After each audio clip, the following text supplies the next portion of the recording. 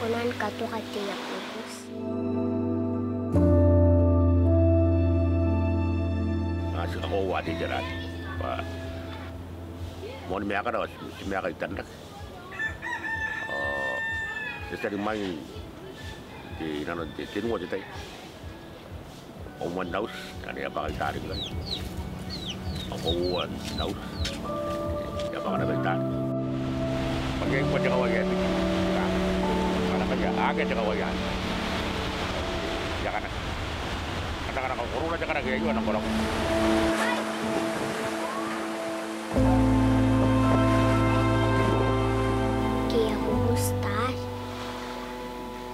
Bayari itu katanya yang cepon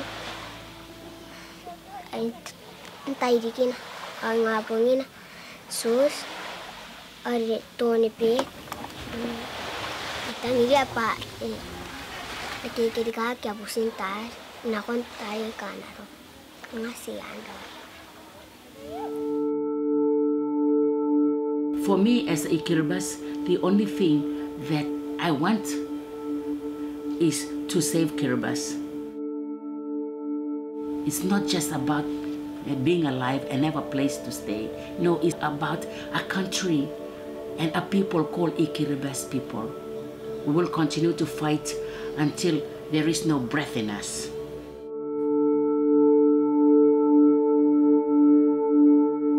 These are the issues that Kiribati people are facing right now. First one is water. Long droughts and no water to drink, and places where the water is being contaminated by sea surge or rain, too much rain or flooding. So we implemented water tanks.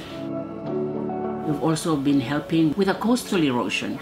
We've been planting mangroves and helping the people to understand why mangroves are important and why they shouldn't be taking sand from the seashores. The community guy, narakawayo, kaya rata buat jemaah. Enang orang guy, meloton ay mungkin ka. Di bukan tetokot tidak, anak anak kita kini kan orang pun, di tuan lagi.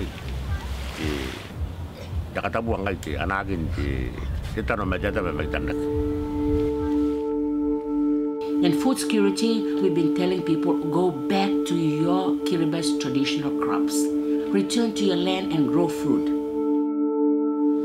By looking apa, kinaya di kain, dorong.